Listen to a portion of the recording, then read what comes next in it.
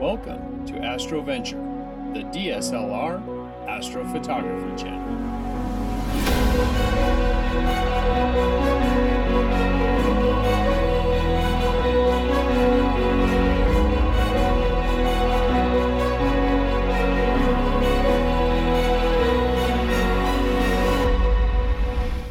Welcome back, AstroVenturers. If you're new to this astrophotography channel, my name is George, and this is the astrophotography channel for DSLR and mirrorless camera bodies combined with the lenses we already own and a simple star tracker like the SkyGuider Pro or the Star Adventurer. At the request of one of our viewers, and it was in the planning anyway, they asked that I do a video on using the ASIAIR with a DSLR camera. Now in this particular video, I'm not going to go into using a guide scope. This is just the bare bones simple. You've purchased an ASIAIR and you want to use some of its benefits with the lens and DSLR that you're using. So to walk you through the quick setup, initially the SkyGuider Pro was set up polar aligned to Polaris, and I've moved my camera to the approximate location of where my target is going to be, and now I'm ready to hook up the rest of it. The ASIAIR does require 12-volt power, and if you're at home, as I happen to be today, you can actually plug in to an outlet using a power supply, or as I do, I bring a 12-volt automotive battery to the field, and that's what I'm using for this example. And so my first step is I'm going to connect up the battery, and then I'm going to plug in my ASIAIR to the battery, and then I am going to use my correct cable. And in a recent video you'll know that I learned the D7100 uses a different mini USB than my D600 does, and I'm going to plug in my mini USB 8-pin into my Nikon D7100, and then over here I'm going to plug into one of the available USB ports.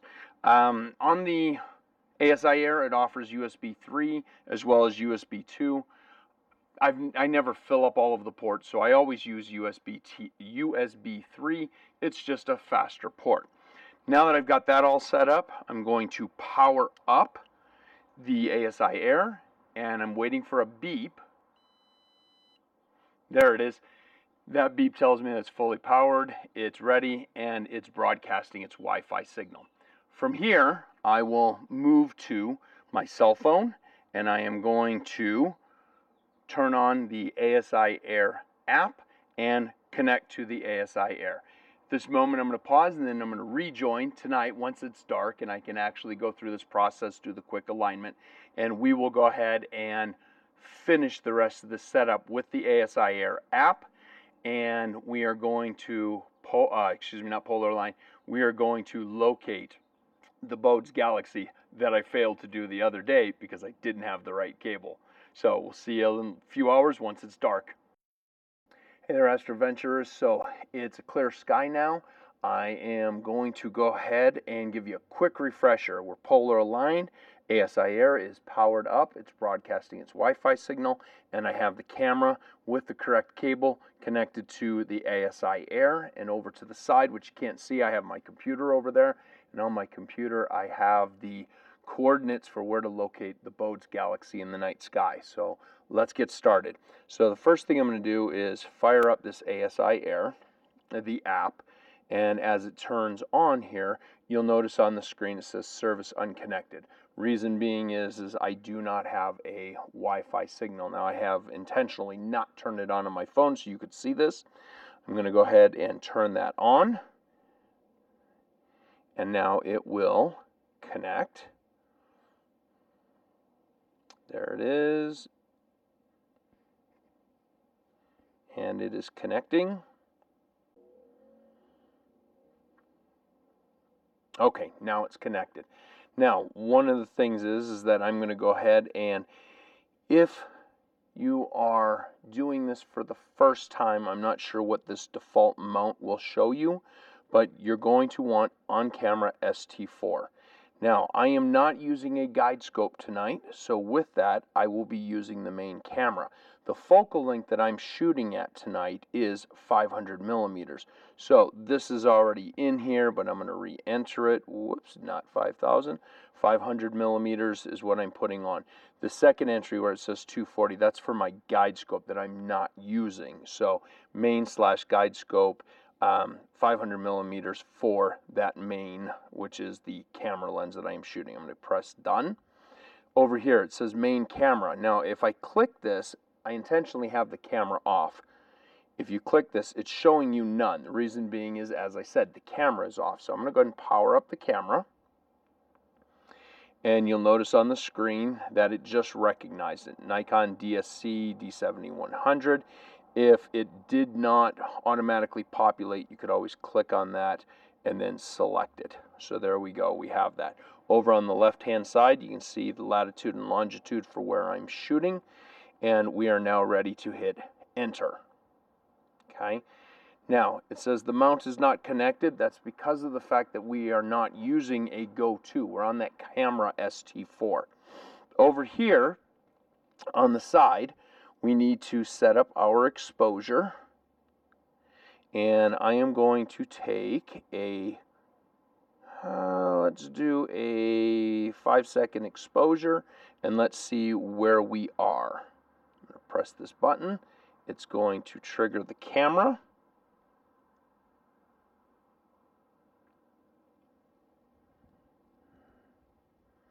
To which it did not. Okay, so let's troubleshoot here. Now, the reason why it didn't, and I tried stopping the shoot, the reason why it did not, and I'm going through this intentionally so that you can see some of the troubleshooting. The reason why it did not is because my camera's autofocus on the lens is still on. So in a moment, this will stop the process of trying to shoot because it can't, and it will kick back an error. Once it does that, I will then shut off the autofocus capabilities of the camera and then retry this. As I said, I already know this causes a problem, but I wanted you to see this yourself so that you understood how to troubleshoot this in the night. Okay, there it is. Exposure failed. So I'm going to come over to my camera, and I'm now going to shut off its autofocus capability. And we're going to come back to the camera again, back to the app, and we're going to try this again. There, you probably heard the click of the camera. It's taking its 10-second photo, 5 seconds. Image format setting error. Only supports RAW. Correct and continue. So I'm going to click OK on that. So at this point here, what I suspect is going on is that I have the camera set up to shoot both RAW and JPEG. So I'm going to go ahead and turn off the camera for a moment. Okay, it shows that the device is device is changed. I'm going to disconnect the cable, go back into my camera, and I am now going to change what my camera is shooting so that it's only RAW. There we go. I'm going to reconnect.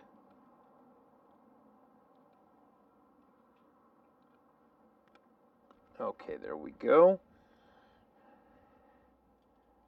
Let's see here. Turn the camera on. Tell it OK. Now, what I'm going to need to do is go back in here, main camera, D7100, reselect it. Okay, there we go. There. Now let's try this again. Here we go. We're going to check our exposure. We're going to move this up to 2. Actually, let's take this up to 5 seconds. And let's try again. Okay, there's the click. We'll take a 5-second exposure. Okay, now this time I do not have the error, and you'll notice that it is saying loading in the bottom of the screen. Okay, it's loaded onto the phone. I'm going to tell it to plate solve. Okay, there it is. Now it gives me my right ascension and my deck. Now, right ascension. that is the way that your sky guider rotates. The deck is this rotation at the top that we do here. So we're going to go ahead and make some adjustments. So according to the coordinates that I'm looking for, I want a right ascension of 9 hours 55 minutes. And you can see that we are at 8 hours 8 minutes. So I'm going to make one adjustment at a time. So let's see here. I'm going to come over to the back of my SkyGuider Pro, and I'm going to press the button on the back, slew the camera a little bit, and then I'm going to take this test shot again. Now from here I'm just going to press cancel, and I am going to take this test shot again. Now I didn't move it very far, and the reason being is I want to see if I'm moving in the right direction. Okay, so there's the shot. It's now loading.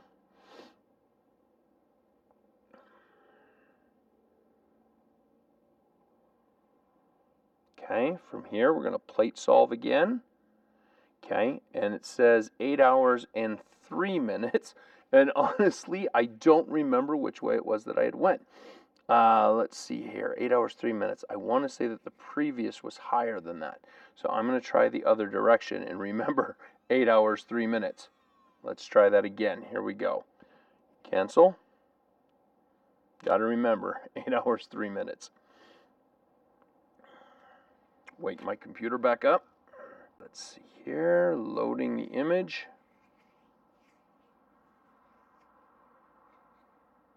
And let's plate solve it. Okay, 8 hours, 8 minutes. Okay, so this time I'm going in the right direction. Got to move this again.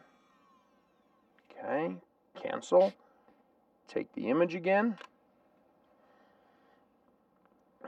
Now, as you, if you're not recording a video, and as you get practiced at this, this goes much quicker than what it's taking me here, but this has been about troubleshooting and learning how to do this. So we're at 8 hours and 14 minutes.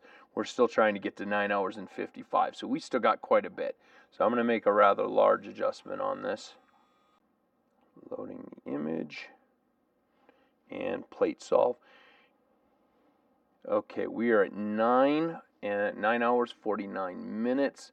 Now I'm going to slew, because we're not that far off. Now while this next image is taking, I just want to say I am so completely, actually this is where we're going to take a momentary pause, because apparently prior to doing this I did not check my battery, and the battery is dying. So like I said, first time doing this, this is the troubleshooting you got to go through. So we'll take a momentary pause while I run in to go get a new battery. I'll go to the lobby. So we're going to have to power this back up. Let's see, jump back in. Okay, main camera, D7100, turn that on. There we go. Okay. There we go. We are all set and we are back in business. Let's see here. Exposure, 2 seconds.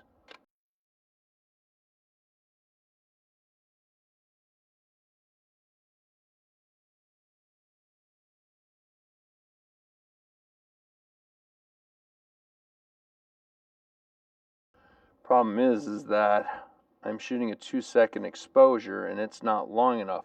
And having to restart everything, it changed my settings of 5 that I was using.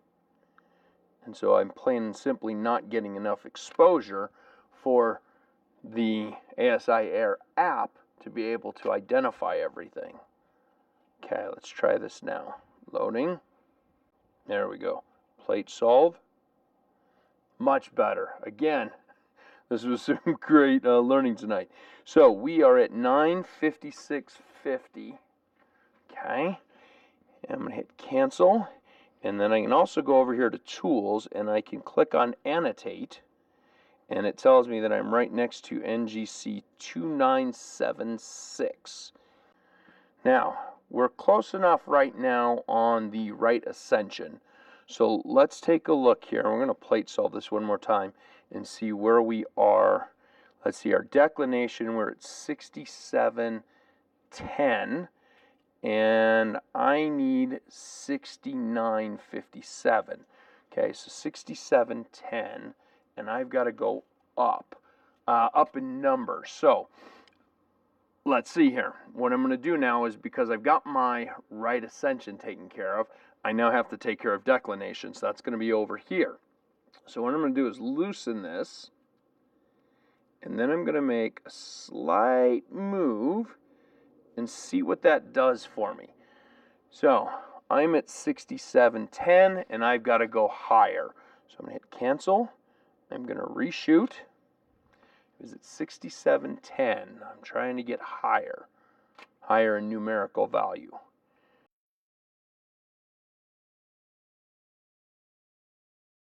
It's loading. Plate solve, and I am at 6952. Okay, so let's see here, and let's take a look. Whoops, I hit the plate solve. It's not what I wanted. Let's go into tools. Let's check annotate. There's the Cigar Galaxy, and there is Bodes. So from here, I can absolutely dial this in to get that last little bit. And this is what, because I didn't have the cabling the other day, this is why I ran into all the difficulties that I did, because I couldn't, I just couldn't locate it. It was one of those nights I just couldn't find my target. And without having the proper cable, I couldn't do it. And so here we are. Right off the bat, show me Bodes Galaxy, there's Cigar Galaxy. And what is on my phone is actually showing me the view of my camera, and so from here I could carefully dial this and tweak this and get it all centered up and composed the way that I want. Now, I'm not going to go any further with this, simply because of the fact that, as I said, due to the falling temperature, my optics have changed. It's no longer in focus, and I think I've demonstrated, along with a whole bunch of troubleshooting tonight, as to how to figure out your problems and work through getting your ASIAIR and camera on target. So until next time, I wish you clear skies and uneventful nights.